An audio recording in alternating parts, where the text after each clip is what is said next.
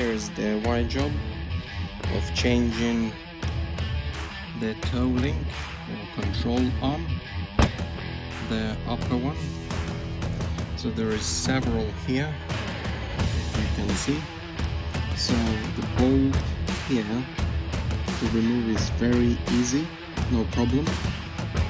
You have a problem here, if you can see it.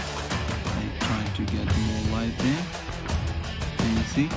Yeah, the problem is here that you cannot take the bolt out because there is a battery, if you can see it properly there, battery that is actually on the way.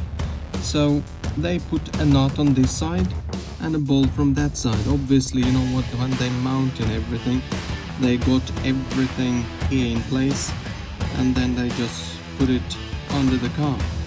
So my challenge here, doing a homework and trying to do it, is to actually now cut that bolt,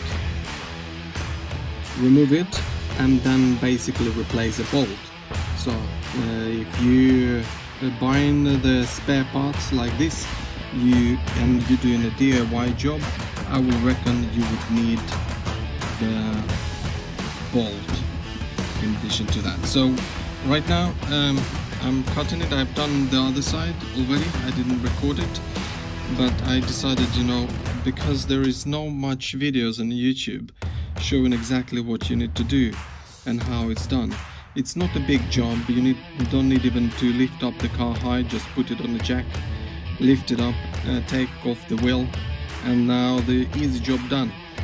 So the Tesla has offered to replace both of them for 15,000 krona, so this is around $1,500.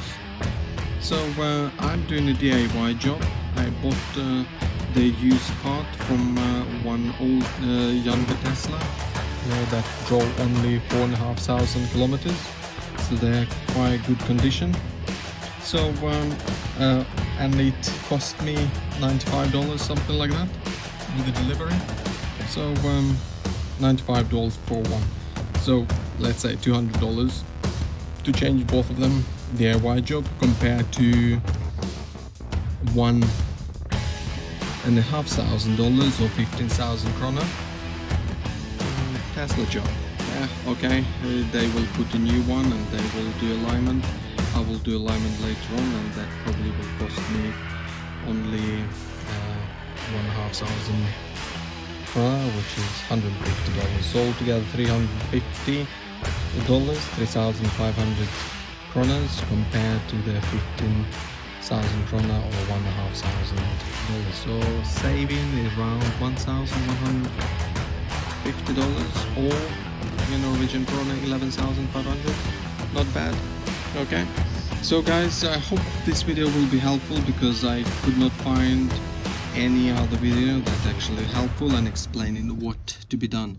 When you're replacing the bolt, you just put basically turn them around and put the nut closer to the battery and the bolt from this side, from the right side on this video. Yeah, okay guys, blessings.